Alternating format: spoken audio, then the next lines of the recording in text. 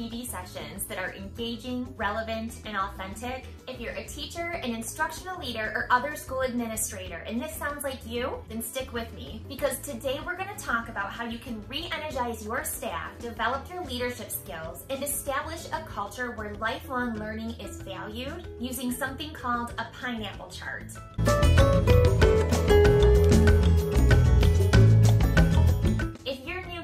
Hi, my name is Sarah, and I talk all about teacher tips, teacher life, and all things that make your classroom instruction targeted, effective, and engaging. If this sounds interesting to you, then be sure to hit the subscribe button and turn on the notification bell.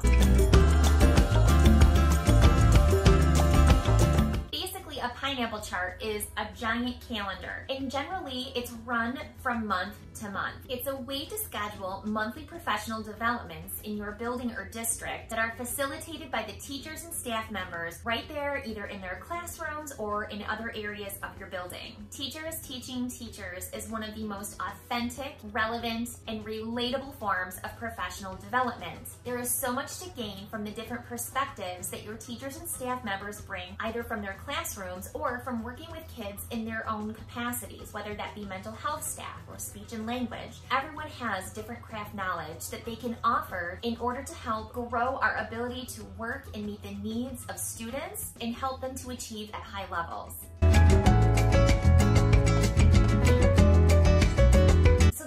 Ways that pineapple charts can work. So I'm just going to share my experiences and how we made it work best for us. We created a large calendar and we put it in the hallway, and this was actually intentional. Often you see things like pineapple charts in a staff room, but we wanted to make sure that our students were seeing that their teachers were learning from each other, and therefore we were modeling that value of lifelong learning just by having it up in the hallway. So basically the pineapple chart itself is this big blank calendar that you'll fill in each month with little pineapple PD sessions. And the PD sessions are led by staff members right in your own building and district. That can be teachers, leadership, mental health staff, speech and language, PT, OT. Anyone can contribute their craft knowledge to help grow the staff and contribute to the high achievement of their students. Each month starts out with an empty pineapple chart, and as teachers or staff members get ideas about different things they'd like to share, they can sign up on any blank spot, whether that be before or after school, or sometimes even during the school day if you have the capability to provide coverage for those situations. Often we want to invite teachers in during the day so they can see some of our different structures or the things that our kids are working on. Some of the things that we talk about, it helps to see right in action in the classroom. Other things can be hosted outside of the time when the students are there. And generally, pineapple PD sessions will be held right in the classroom of the teacher who's facilitating that pineapple. So I've signed up on the pineapple chart to show my colleagues how I use Google Forms for data collection. I would just put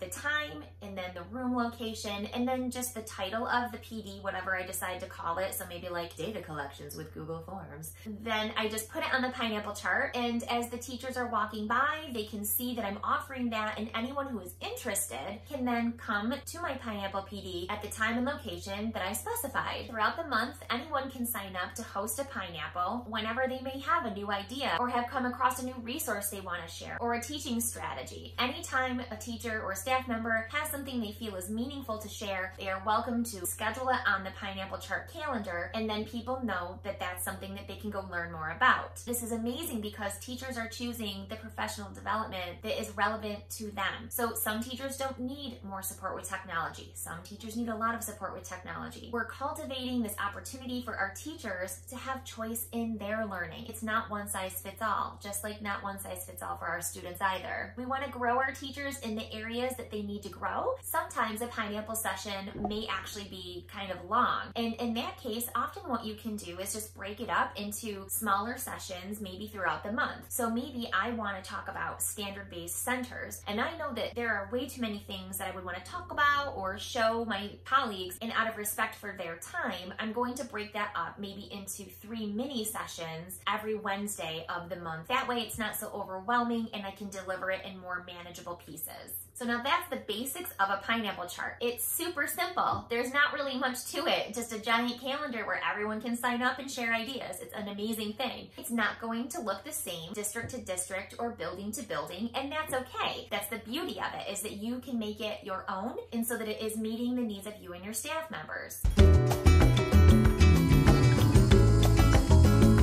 A few other things to consider along with the pineapple chart is making a little poster where teachers can write down or can request pineapple topics. So for example, maybe I'm a teacher who is struggling with guided reading, and so maybe I specifically want to know, how can I help my students become more fluent readers? I can just put that on the poster or on a sticky note next to the pineapple chart, so then as people are walking by the pineapple chart, not only are they seeing what's being offered already, but then they can see what other teachers or staff members are looking for. What do they need help with? And maybe I'm a teacher now that I see that that's a professional development that one of my colleagues is looking for, and maybe I have a lot of experience with that, or I just went to a conference about that. Now I can offer to put a pineapple on the chart so that I can then help to support that staff member who was looking to grow in that area. So you can see this is where it kind of all comes together, where it's a really personalized approach to teacher development. And pineapples do not have to be formal professional developments. They do not have to have slide decks. They do not have to have presentations. They don't have to have guiding notes and all these extra things. It can look like a conversation between colleagues just sharing resources and looking at student work samples. It can also be a book study. It can be a teacher bringing back materials from a conference that they attended. Really anything that is going to grow the teacher to then be able to impact student achievement is something that can always be put on the pineapple chart. In every building or district, you have certain staff members who are viewed as the expert in some areas, and when we use pineapple charts, we're really empowering those people to recognize their value and to offer that value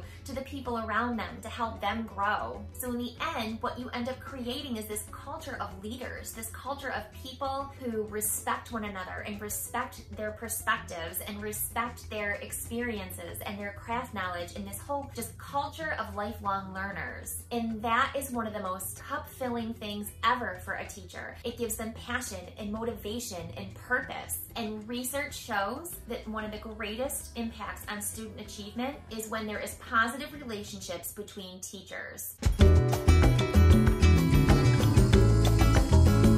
So some of you already have districts or schools with a culture that's going to be much more receptive to this idea than maybe some others, and that's okay. There's a few things that might help, and just to keep in mind about pineapples. I've said it and I'll say it again, the pineapples do not have to be these formal, elaborate, professional developments like teachers are used to sitting through. What might seem like nothing to them really is something special and extraordinary to another teacher. Although we may stand up and teach in front of students every day, it does feel different to get up in front of our own peers. And so sometimes your teachers or staff members are going to feel more comfortable doing a pineapple either with a friend or someone else at their grade level, maybe even their whole grade level team or department team. And that's great. They can totally get together and share their ideas in a collaborative style rather than just a one-person facilitator. You may also find that your teachers are saying that there's nothing they can teach other teachers. There's nothing special about their teaching. Teachers teaching teachers is one of the most effective forms of professional development.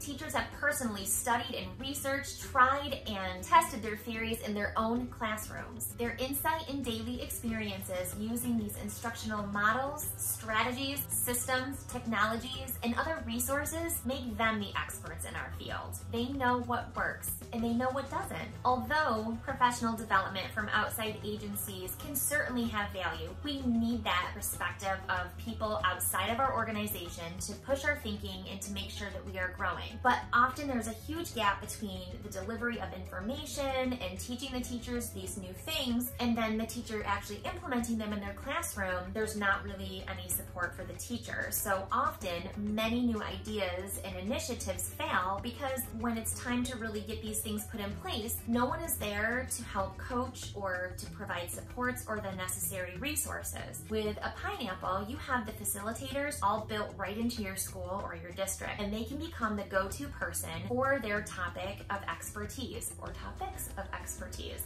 And so once you've shared your ideas, people know who they can go to with questions. And so there isn't that gap between I learned this new thing and now I want to try it. If there are things that that teacher needs, they know who to go to and they know where to get the supports that they need to feel confident and take that risk to try something new in their classroom. So that is the gist of a pineapple chart, and I think they're amazing. If you can't tell, I love them. I think there is so much worth, there is so much value, and they are absolutely transformational. Every district, every building should be doing them and utilizing them. I feel that it's important to speak a little bit about what a pineapple chart is not. A pineapple chart is not a measure of staff dedication.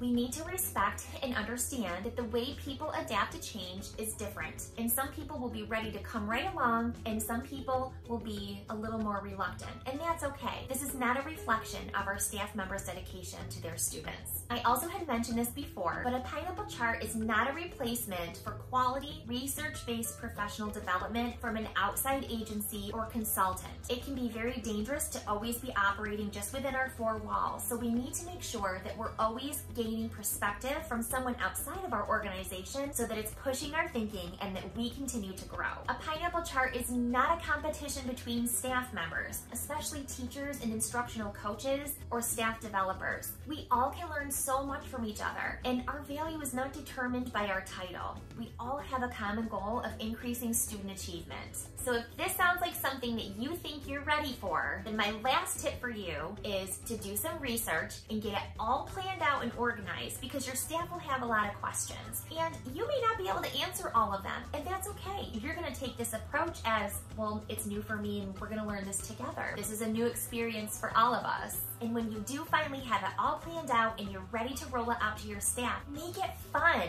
When we rolled this out to our staff, we did a whole staff meeting luau party. We put a virtual beach up on the smart board and it had little music playing. Everyone got laid when they came in, and we had mocktails and just Hawaiian decorations all over. And this sort of thing just really helps to get your staff excited about something new, and it sets the tone that this is going to be fun. It's informal and it's risk-free. I really hope that you will consider implementing a pineapple chart into your building or district. It doesn't matter where you are in the school year. It could be in the middle, it could even be towards the end. It's never too late to get started. There's always so much to gain. If you would like more help getting started with a pineapple chart in your building or district, I've created a pineapple chart kit that includes everything you need to create your pineapple chart and a ready-to-go slide presentation with slide notes for your staff rollout. I've even included my favorite tropical mocktail recipe and a link to a virtual beach that plays music so that you can have that going as your staff members enter the room. I'll provide the link to that resource in the video description. If you have any other questions about getting a pineapple chart up and running in your school or district, please leave me questions in the comments. I would love to help you get started. Thank you so much for joining me today and for watching this video all the way to the end. If you liked this video and found it helpful, please take a minute just to hit the like button so that other teachers can find it too. It really actually makes a big difference, so I'd really appreciate you just taking that extra step to help me reach more teachers. Thank you so much, and I hope that you all have an amazing week.